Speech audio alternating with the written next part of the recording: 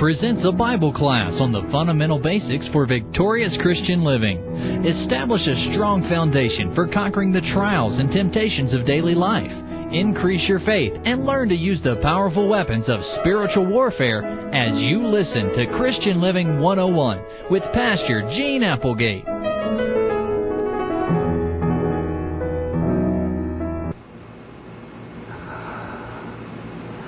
Well, good morning, everyone. It's good to be back with you with Christian Living 101. I want to apologize to you for having a couple of reruns on in the recent past. Our equipment broke down and we sort of had a problem getting repairs for it, and it just took time to get the computer back up and running, and so that explains why you probably saw the replay last Sunday. Today we're going to continue from the subject we were on at our last taping, and that was drawing near unto God. I want to talk to you about that. A lot of people have said, well, Pastor, I know that the Bible says that, and we'll probably use that scripture in just a little bit, draw near to God, and He'll draw near to you. And we understand that, and we know that. But how do we do that? Well, we want to talk a little bit about not only how we do it, but we want to go a little bit further into the thought about when and how important it is for us to always be conscious of drawing near unto the Lord. In other words, drawing near to the Lord doesn't happen by accident. It happens because we desire to be in His presence and long for His attention and for the anointing of His Holy Spirit upon our lives. We long for the feeding that comes to us by reading His Word, which, by the way, we're reminded Jesus said that He is the bread of life. And again, He said that He is the water of life. And we're told that if we eat of Him and drink of Him, that we'll never be hungry again, we'll never thirst again. And a lot of people say, oh, Pastor, that's ridiculous. I'm hungry every day and I get thirsty all the time. But are you hungry for the things of God? That's what it's talking about. Are you hungry for fellowship with the Lord? Are you thirsty for the reviving flow of the living waters of God that flows from His throne through the Spirit and through the Word of God? And that's what we're talking about. And so I want to take you to a scripture today that is found over in the Old Testament, and we want to read it to you, if we might. We want to go to 1 Samuel 14, verse 36. Now, as we begin reading this verse, it doesn't seem to be talking about drawing near unto God. But I'm going to read it, and we're going to analyze it a little bit and take a particularly important point. 1 Samuel 14, verse 36. And Saul said, let us go down after the Philistines by night and spoil them until the morning light, and let us not leave a man of them. And they said, do whatsoever seemeth good unto thee. Then said the priest, let us draw near hither unto God. Now, you and I know that in the days in which we live, we are constantly being bombarded by the attacks of Satan. And we're always in some sort of a spiritual war. In fact, every day that we live, we face some kind of spiritual battle, and oftentimes that includes physical, mental, emotional, intellectual battle that we go through moment by moment and day by day in many instances. And so it's important for us to come to that point in our life wherein we acknowledge that, yes, we are indeed at war. Being a child of God, the Son of God, having been born again into the kingdom of God through repentance and baptism for the remission of sin, according to Acts 2:38, as Peter spoke unto those who asked of him what they needed to do to be saved, we've now come to the place where, recognizing that we have changed sides, as it were, once being on the side of the enemy, unregenerated, unredeemed, unaware of spiritual things, we lived our life according to the desires and the ambitions of the flesh.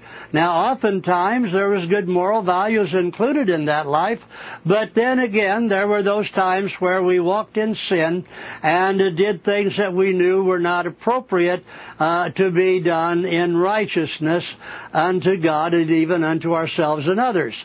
And then also also we recognize that being locked in that condition of the law of sin and death, that we didn't have to commit any kind of a sin to be a sinner. We inherited that from our forefathers. And so we had to come to the point where we recognized that if we were going to have a change of course in our life, and if we were going to inherit eternal life, that we had to come to that point of redemption through the blood of the Lord Jesus Christ. And we did that through the act of repentance and baptism in water for the remission of sin. Now, understanding that and knowing that, we go on then with the fact that we fight a daily battle simply because we are sons of God, children of God, daughters of the Lord, and whatever your gender may be, and we find ourselves in that position where because we're on the side of righteousness, we have been purified by the blood of Jesus and walk free from the law of sin and death, that now we are in constant battle before the Lord against Satan and the powers and the forces of evil.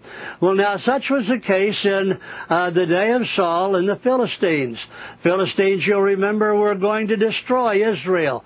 Their great desire was to just grind them into the earth and wipe them off of the face of the earth in this life. They didn't want anything left of Israel.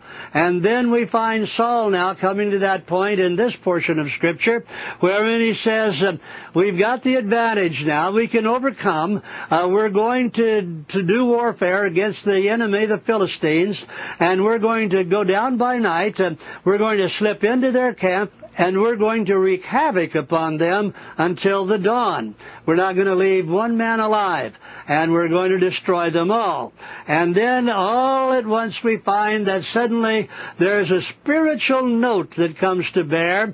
The priest speaks up and he says, yes, you do what you want to do, but in effect he's saying, but first, let's draw near unto God. And you know, church, sometimes we try to do spiritual warfare in our own strength. We walk in our own understanding and our own ability. We're limited to the resources that we have in the realm of natural understanding. And so may I just encourage you to do as the priest instructed Saul to do. That is, before you ever begin to go into battle and to do warfare against Satan and his hordes, that you come to that point where you draw near unto God. Now, why do I need to draw near unto God when going into battle? Well, first of all, we need to recognize that God gave us armor that we're to put on and we're to wear very consistently, day by day, in the sense that we have been given the warfare tools, the armament, if you please, to come against the enemy and to bring victory. In other words, without God, we don't get anything done, and we can't win any battles. We have to have God's support. Now, if we're going to go into battle, and we know we do, then we need to seek the Lord. We need to come near unto Him. We need to come to the point where not only do we put on the armor, but we need the direction and guidance of the Holy Spirit. You see, Satan is the author of deceit. He's very, very capable of coming against us in ways that we don't see or understand. As a result of that, we need to come to the point wherein we look unto the Lord and we say, Lord, you know what Satan's up to. You know what his particular effort against me is today. And so I need to be directed by your word and by your Holy Spirit. And as we seek after the Lord and draw nigh unto Him, we do that, as we learned last time in our last study, that we do that by reading the Word, eating and drinking of the Word, and by taking the Holy Spirit and accepting the work that the Holy Spirit does within us as sons and daughters of God. And so what I'm saying is, if we don't have the covering of God's Spirit and the authority of His Word and His name, and walk in the righteousness of our only Lord and Savior, Jesus Christ, the only begotten Son of the living God, if we don't walk in that realm, we're defeated before we start. And so we need to understand that if we're going to have victory in battle, it's going to be as the Lord goes with us